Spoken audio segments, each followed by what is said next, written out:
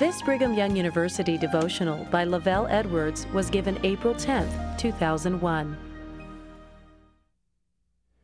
On August 17th, year 2000, LaVell Edwards announced he would step down as BYU's head football coach following the 2000 season, his 29th at Brigham Young University. During that period of time, he produced all but one winning season since taking over the program in 1972. During Coach Edwards' tenure, his teams won 20 conference titles, made 22 bowl game appearances, and won the national championship in 1984. He coached a Heisman Trophy winner, 2 Outland Trophy winners, a Maxwell Award winner, 4 Davy O'Brien Trophy winners, 35 All-Americans, 11 Conference Player of the Year recipients, and 32 Academic All-Americans. He led the Cougars to 7 NCAA single-season passing titles, and is especially recognized for coaching 7 All-American quarterbacks: Gifford Nielsen, Mark Wilson, Jim McMahon, Steve Young, Robbie Bosco, Ty Detmer, and Steve Sarkisian.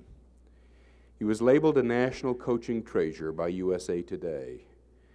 Coach Edwards led his teams to 4 top 10 rankings and 13 top 25 finishes. Coach Edwards earned his bachelor's degree from Utah State University, his master's at the University of Utah, and his doctorate at BYU. He's a well-seasoned man. He and his wife, Patty, are the parents of 3 children. An avid golfer, he also enjoys gardening and reading. He is responsible for the expansion of Cougar Stadium, which is now a 65,000 seat facility, which is a credit to his accomplishments. It was renamed in his honor at the final home game of this past football season. We are privileged today to be able to hear from BYU's own living legend. I might say that Coach Edwards, one of the things that makes him remarkable, one of the tributes to him, is that he was as interested in the man as he was in the football player. So we will now look forward to hearing from Coach Edwards.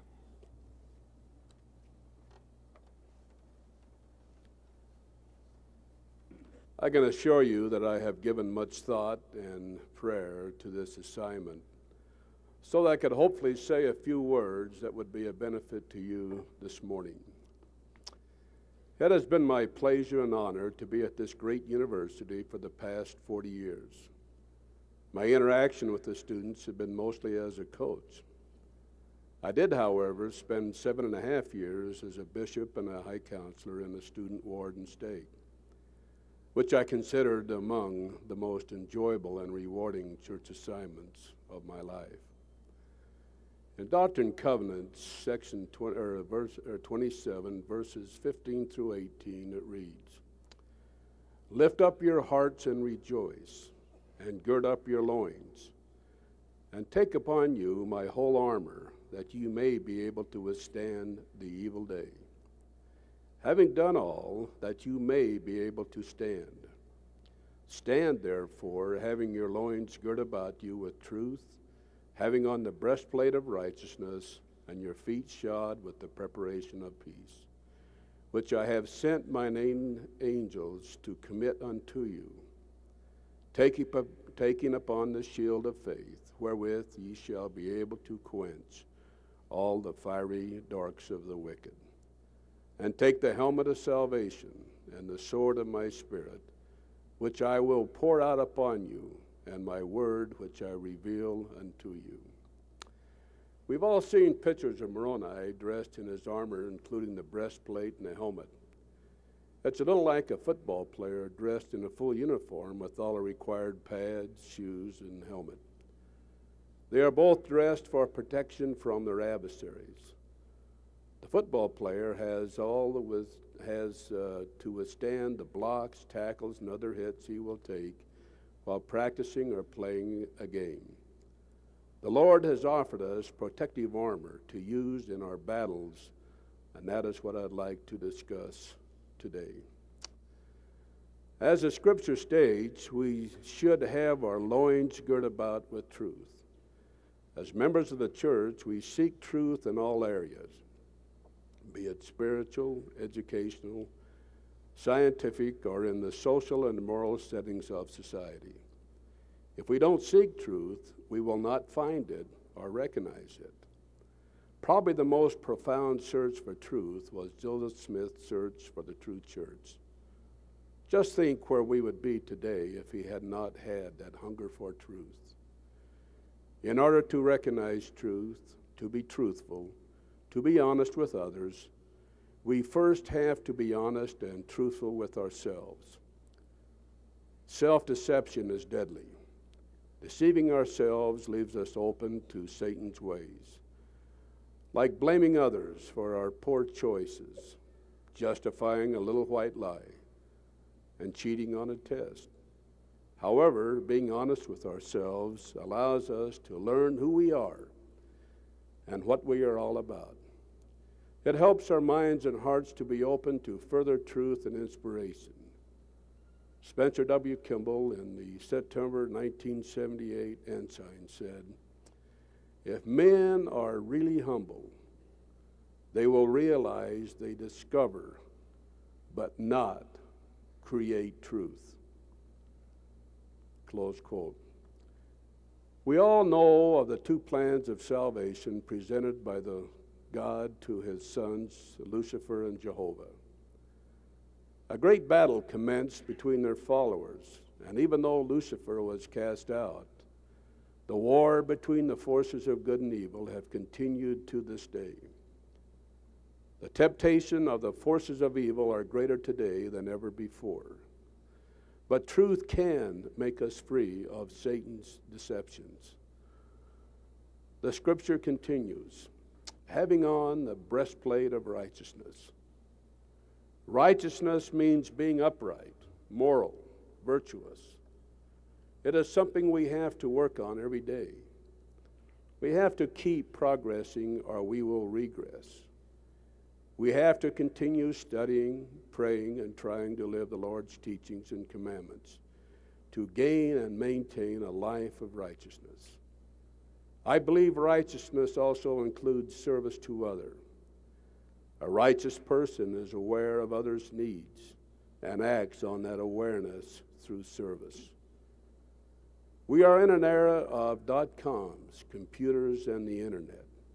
It is easier to get caught up in all these wonderful inventions and let them control our lives, forgetting about the world and humanity around us.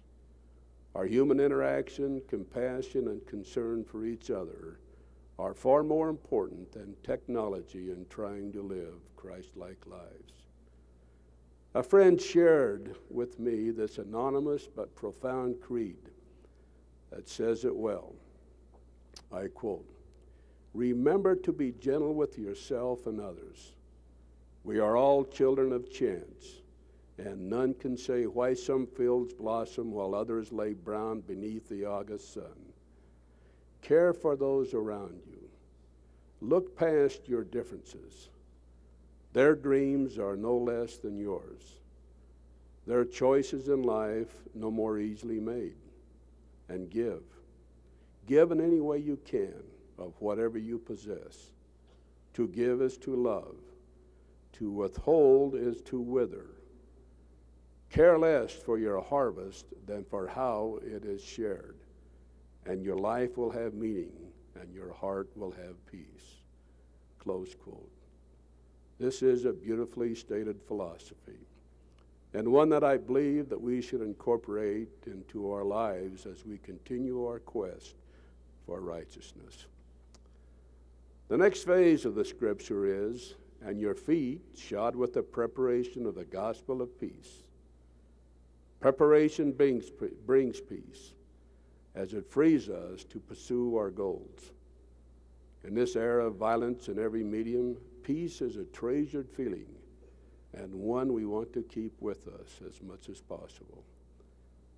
To me, preparation is the key to success in any endeavor. I've often heard the phrase, "he or she has a great will to win." What it should say is that he or she has a great will to prepare. The greatest athletes are not always the fastest, strongest, or the most gifted athletically. The greatest players are those who have the ability to recognize their potential and prepare themselves to meet that potential. On a Saturday afternoon in the stadium with a full house, the excitement of the band, the cheerleaders, and the crowd, a player can have all the desire to win or will to win in the world, and it will be for naught if he hasn't prepared.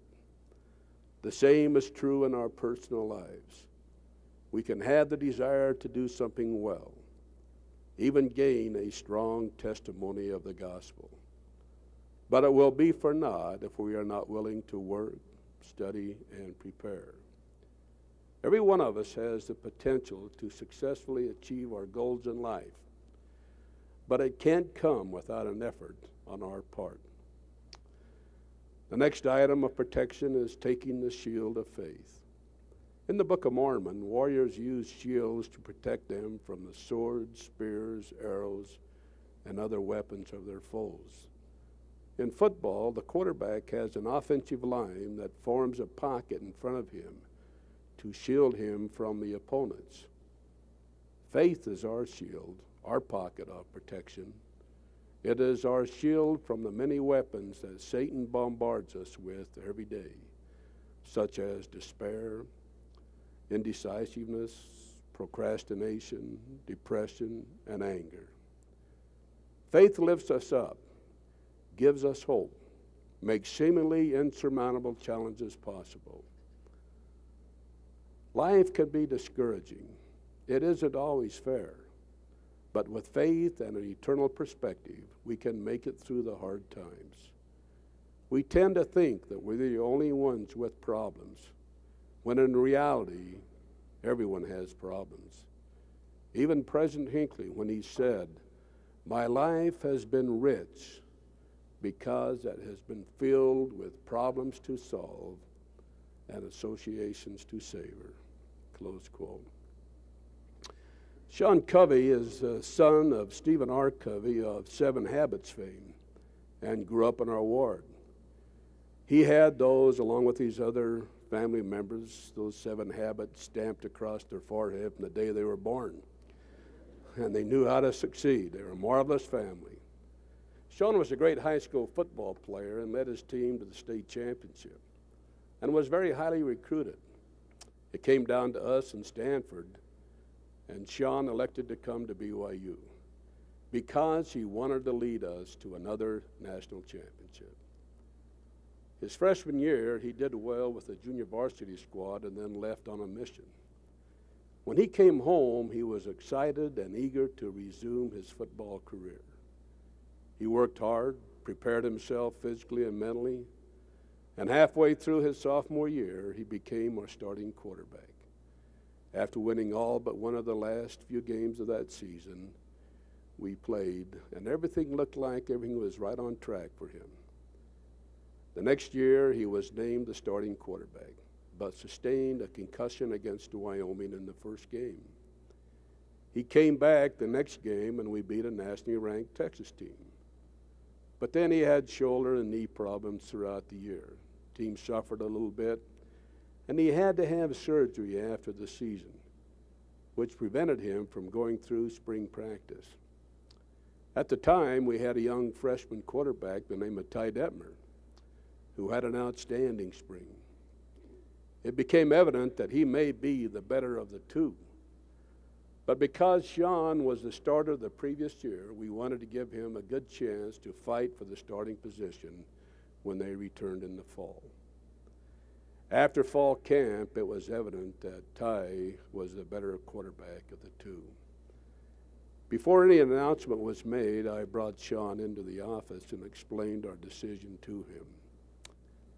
He didn't speak for a while, but finally said, "Coach, I don't think this is fair. I've worked hard, prepared well, and done everything I was supposed to do to return as a starting quarterback. This is going to be a much better team than the others that I've played on." I had to agree with Sean. After another moment, he continued, "But Coach," he said, "this isn't fair.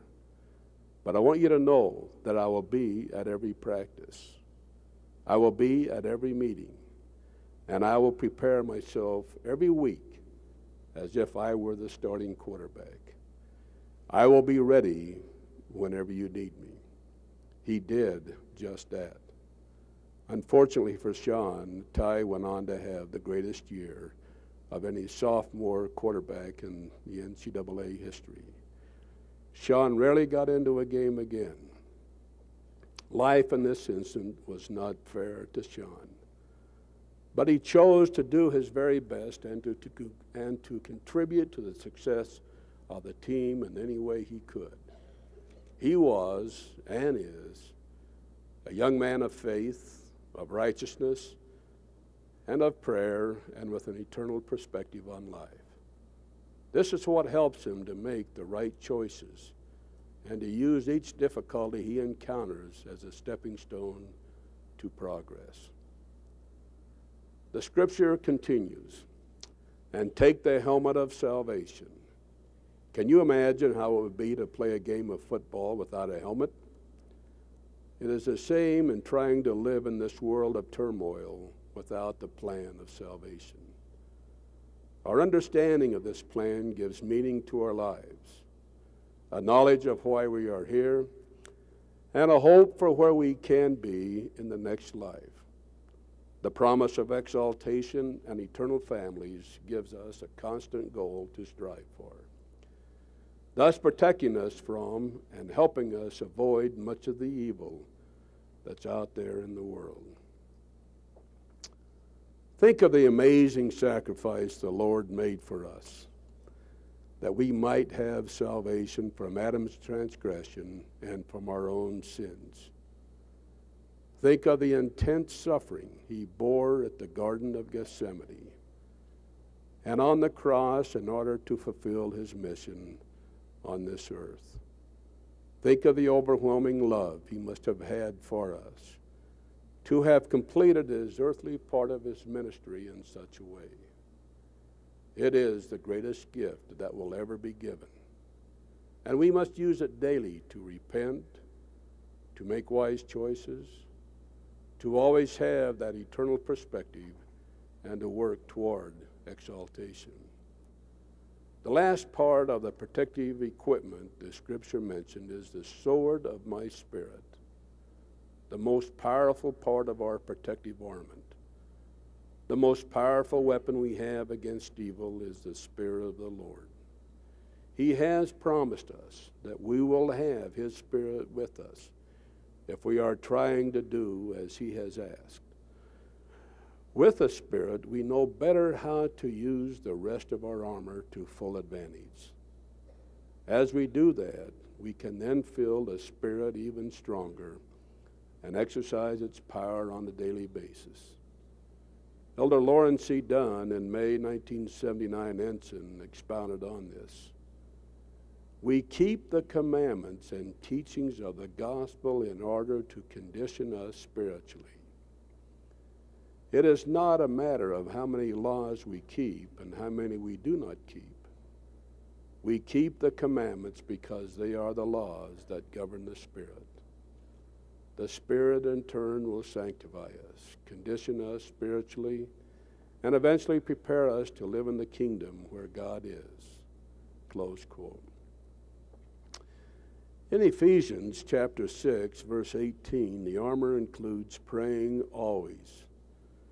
In the wars described in the Book of Mormon, it took a long time for the soldiers in the field to communicate with their leaders back at headquarters when they were in trouble, needed supplies, or guidance, or even to tell them of triumphs and victories. We, on the other hand, can have constant and instant communication with our leader, the Lord, through prayer. Prayer is a stabilizing weapon we have against Satan. The more constant our prayers, the less opportunity there is for him to find a crack in our armor. Prayer is a special one-on-one, soul-to-soul communication with our Heavenly Father. A time when we ask for help in our battles, small and large. It is also a time to thank Him for His help as we safely come through each struggle, as He helps us keep our armor intact, as He blesses us while we are trying to keep progressing. One thing I had to learn the hard way was that prayer shouldn't be a last resort.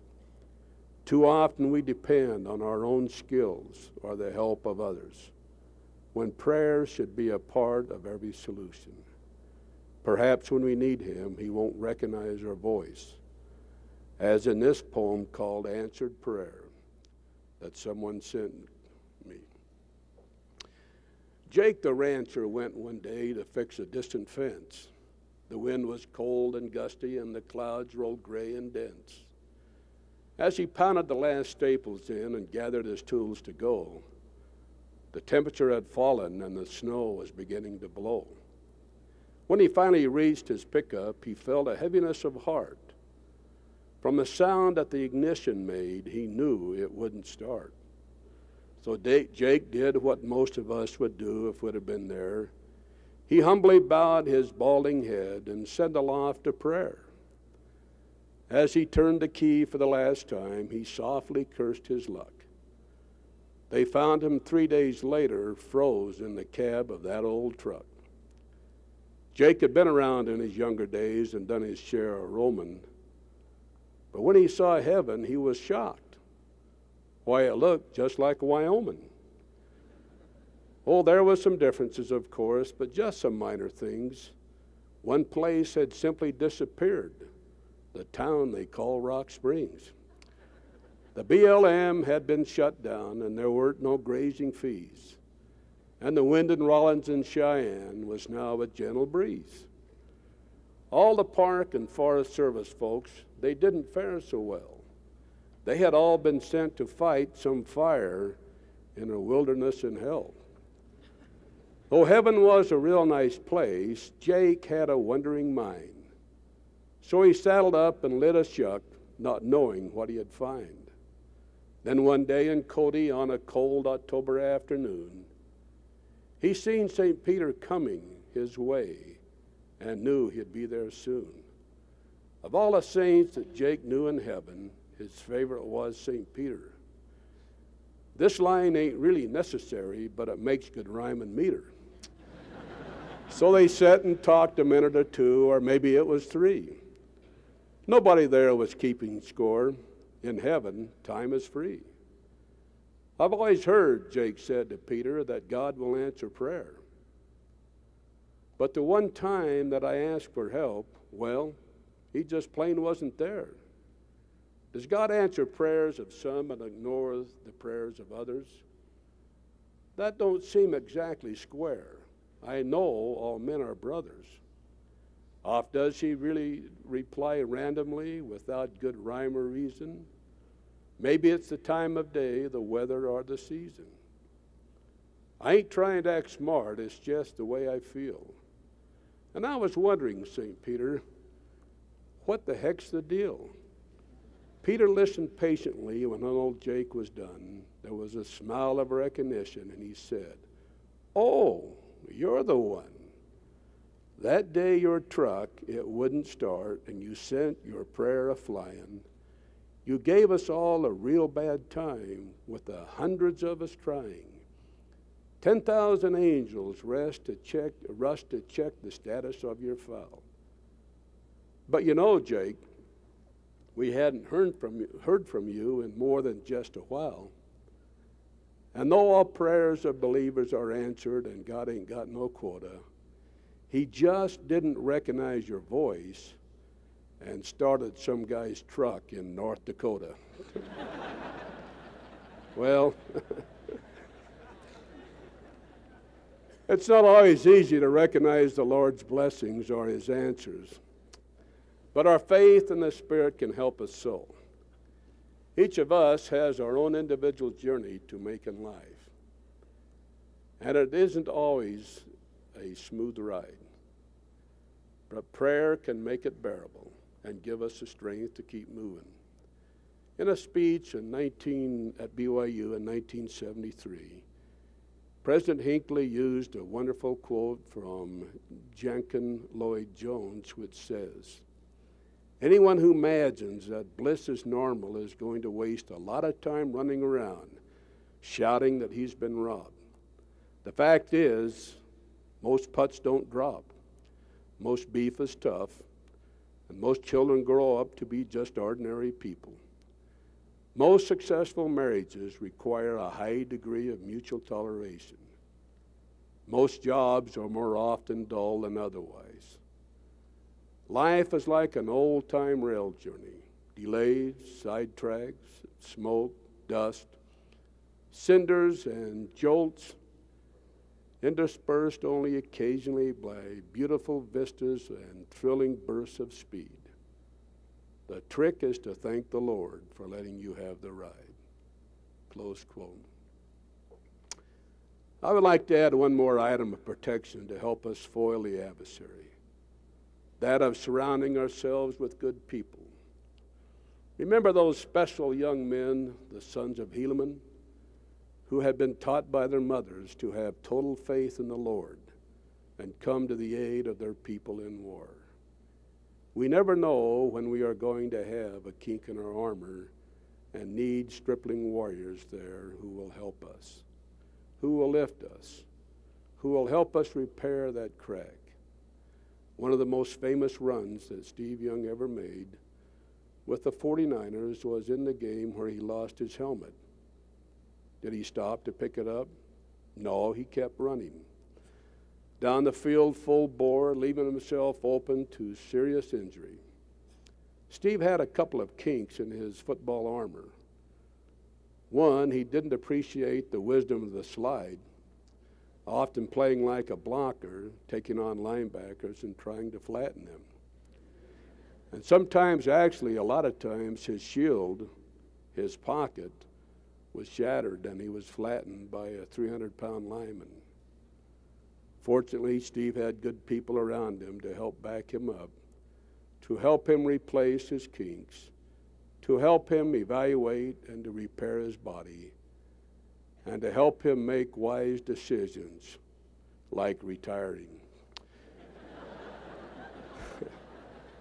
We all need our stripling warriors, family, friends, leaders who have high values, who are loyal and fearless in their righteous desires, who know truth and have immense faith. Hopefully, we can all be stripling warriors for others as they discover the cracks in their armor. When we take upon ourselves the whole armor of God, it is much like the football player going into a game with all of his protective gear on. It gives him self-confidence and a freedom to play. Take off his helmet or his pads, and he will become tentative in his playing and will render himself ineffective. The struggle to find ourselves is very real, and that is why God has given us this armor, that we might recognize truth and understand ourselves, that we might have faith because of the gift of salvation, that we might attain righteousness to help us overcome the evils of life. If we don't use this armor we've been given, we will, like the football player, become tentative in our choices and decisions and leave ourselves open to the adversary. As a high school and college coach for close to 50 years, I have seen this tendency, evidence as we place limitations on ourselves, more so than on those that are posed by others. It may be because of lack of fear, a lack of self-confidence, or a lack of eternal vision. We were placed on this earth to be successful in all our chosen endeavors. I have a plaque in my office that says, success is a journey and not a destination. We don't become successful and then just stay there. We either move forward or backward. True success is measured by what we choose to do with our lives, not by how many yards we gain running the ball or how rich we are, or if we have a powerful position. Such measuring sticks are not eternal and can put kinks in our armor. They have the potential of having a negative effect on the way we perceive ourselves and our worth. President Hinckley said, "The course of our lives is not determined by great, awesome decisions. Our direction is set by the little day-to-day choices that chart the track on which we run." Close quote. The armor of God we've been given is far more powerful than any earthly armor. I think of the story of David and Goliath. Goliath was not only huge in stature, but he was equipped with every conceivable armor then known. David, however, was armed only with the armor of God and a slingshot. In 1 Samuel 17, verses 44 through 46, after being ridiculed by his opponent, then said David to the Philistine, "Thou comest to me with a sword and a spear, and with a shield, but I come to thee in the name of the Lord of hosts, the God of the armies of Israel, whom thou hast defiled.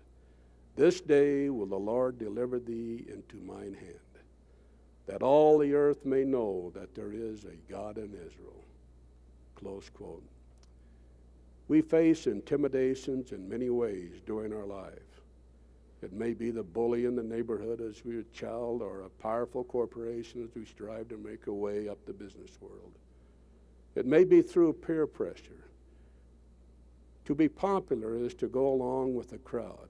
To really show your love, you have to give your all. To be competitive, you have to take steroids. It may be our neighbor's money and power, or lack of them. The armor of God can help us bring down any intimidator, no matter what weapons he is using. The armor of God gives us eternal perspective, the strength of faith, truth, prayer, and the promise of salvation. We never need be afraid to stand up for ourselves and our God if we are protected with this armor. In Ephesians chapter 6, verses 12 and 13, it says, "For we wrestle not against flesh and blood, but against principalities, against powers, against the rulers of the darkness of this world, against spiritual wickedness in high places. Wherefore take upon you the whole armor of God, that ye may be able to withstand in the evil day." Close quote. It is my prayer that we will all put on the whole armor of God, that we will work at maintaining that armor through good choices, faith, prayer, study, service, and relying on the Spirit. I pray that each of us will continually to be truthful, to know ourselves, our potential in the Lord's sight, and that through that sight find joy, peace, and success in our lives. It has been my great pleasure to be at this great university and to have a lot of many things happen to us that we never really intend on. It's been great, but the truly blessings that I have in my life have always been and always will be the testimony that I have of the gospel of Jesus Christ. And my wife, Patty, and my children, and these are my most important possessions, and I bear it to you in Jesus' name. Amen.